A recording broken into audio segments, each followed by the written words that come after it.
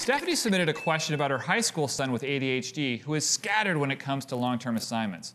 This is a common problem with ADHD which can hinder organization. A great way to improve this is backward planning. Step 1, naming the goal, such as finishing a term paper, and the deadline, which could be, say, October 28th. Step 2, list all of the tasks that need to be completed to get to that goal.